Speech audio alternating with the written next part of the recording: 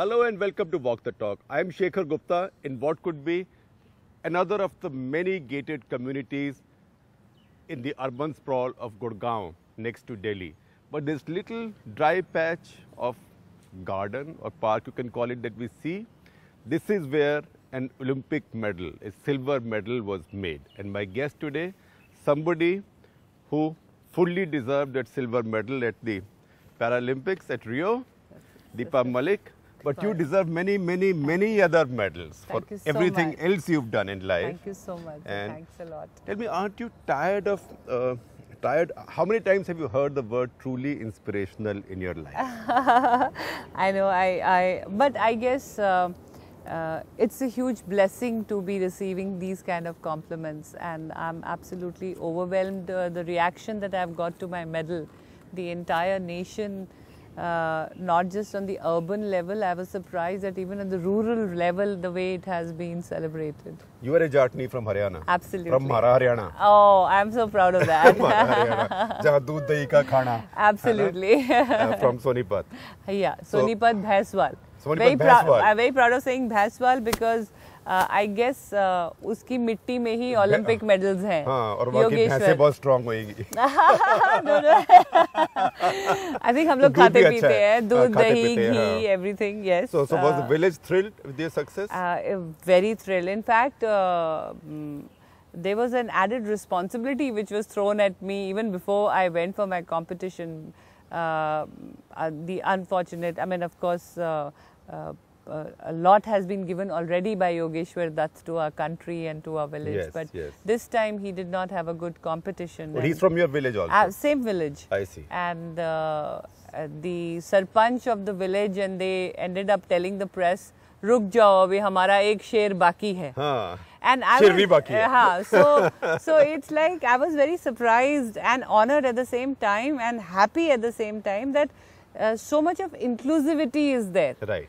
They did not make any difference between the Olympics or the Paralympics, and equal honor and expectation was given to both. So this is a very inclusive kind of an encouragement that came from my. And if a village can do that, right, I think it's time the entire nation does that. Oh, entire nation did that, but yeah. I believe the village landed up in strength at the airport. Yes, there was 8 lorries full of people, and the most amazing thing was that I arrived at the wee hours, early hours, like it was 2 a.m. by the time I got out of the airport.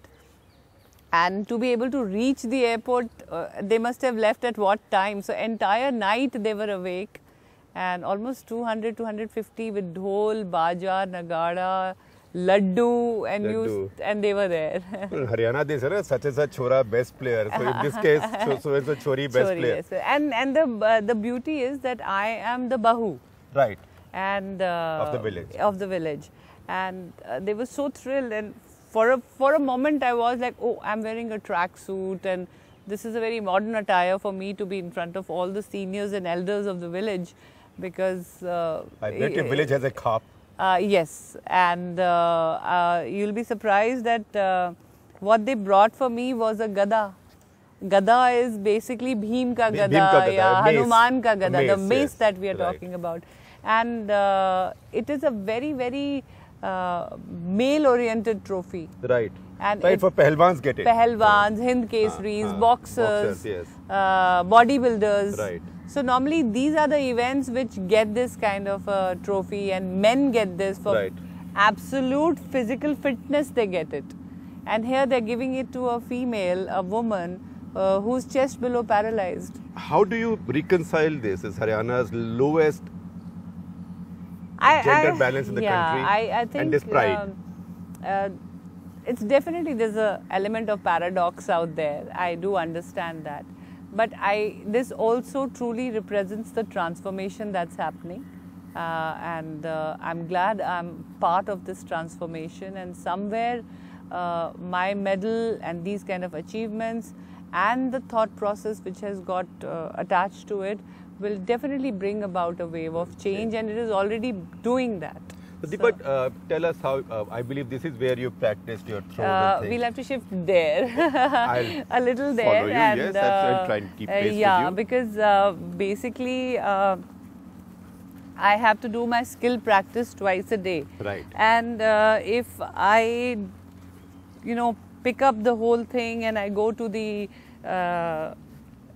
some kind of a stadium, Right. the driving time takes up a lot of time. Right, And right. so the colony was very kind to give me this space here, and I would put up my throw frame in this area and do my shot put throws here. I see. And I have also set up a little gym equipment and everything up there in my house only. In your apartment. Yes, though of course I have been going to the trainers in the gym to Shri Fort Sports Complex, but majorly the throw and the skill practice has been done right here.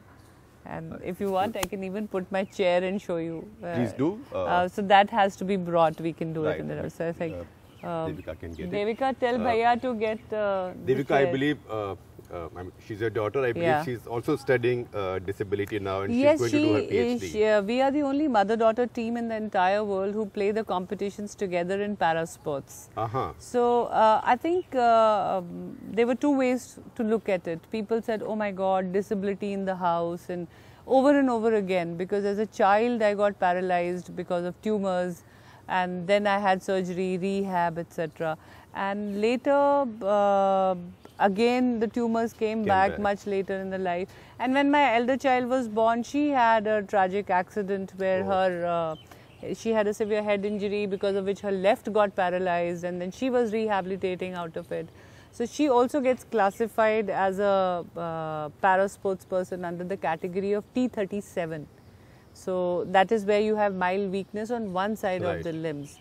So she's a 100-meter, 200-meter sprinter, and we've been doing international events also together. Though of course she has to work harder to beat the mom. But she's also using her expertise and her education to kind of help create awareness and to be somewhere helpful in the para sports scenario in India. And she has started a small foundation called Wheeling Happiness, which is giving a lot of assistance and encouragement to outdoor activities. That's Devika. That's Devika. And she has won a couple of international accolades for that, like the Young Leader Award and all. And now she's dedicating her education for this. She is moving to Loughborough University to do her Disability Sports Psychology PhD program. Yeah. So ma'am, tell us about your sickness, because you were not born with this. Yes, I was not born with this. This came very late in life, because it makes it that much tougher to adjust with it. Yes, you're right, because in 1998 you win a beauty contest.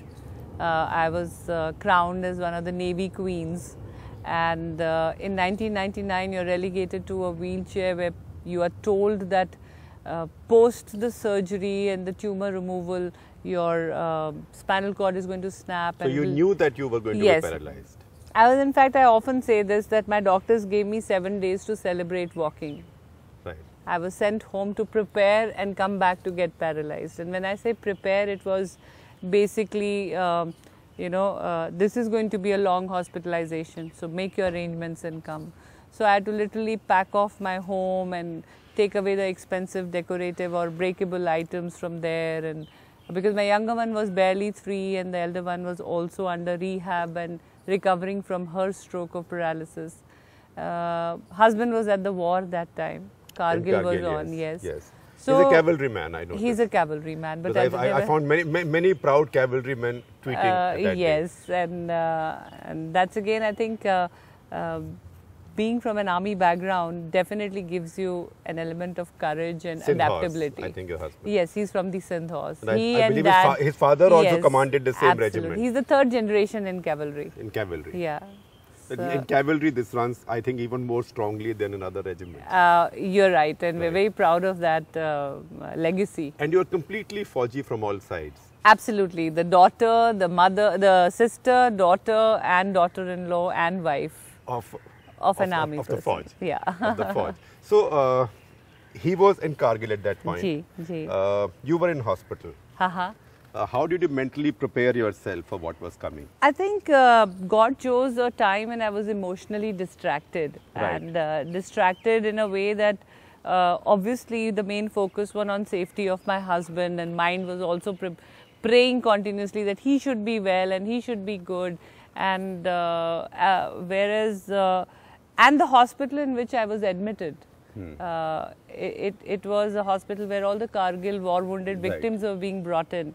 So I could see people losing a limb or an eye for the line Did of you their sometimes duty. worry that maybe the next casualty that's coming That in, was next, always next there. helicopter is my husband? In fact, even when they were getting me ready for the surgery and doing the preparations for the anesthesia and sterilization of the body, anytime I heard a chopper arrive, I would just look at the nurses and the doctors to kind of let me know that If it's him. yeah, so even before they were giving me the anesthesia, I had heard a chopper arrived.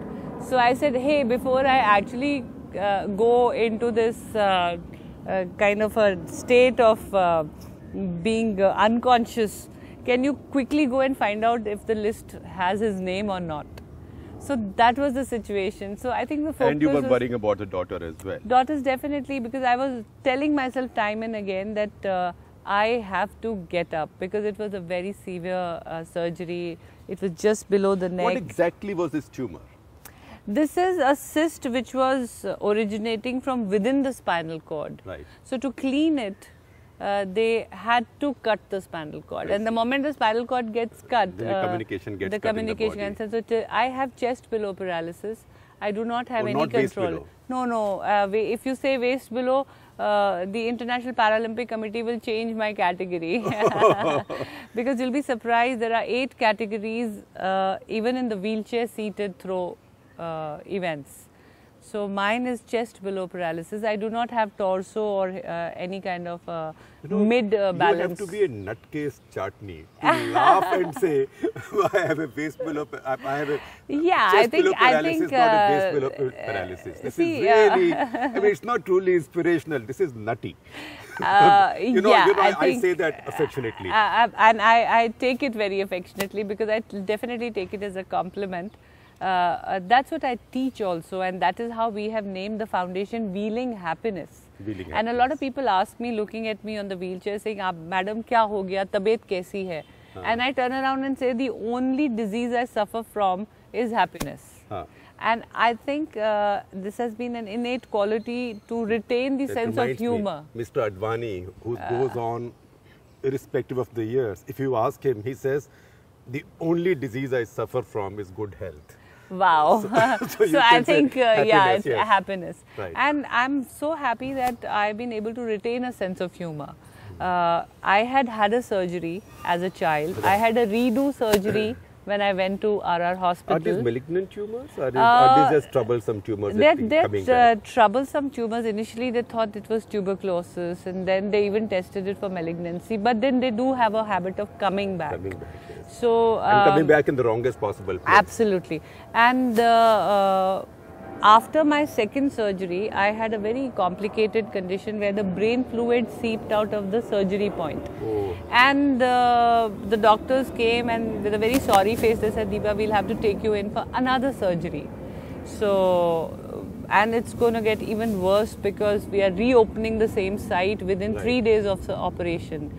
And can you imagine, my first reaction to that news was, "So you're going to see me nude again, eh?" And later he says, "I was so nervous trying to tell you that, Deepa, we are going to take you for surgery." And pat comes this reply. And you made us laugh. Yes. I guess I'm happy that I have a sense of humor, because it eases out a lot of things and you can laugh off your troubles and your challenges.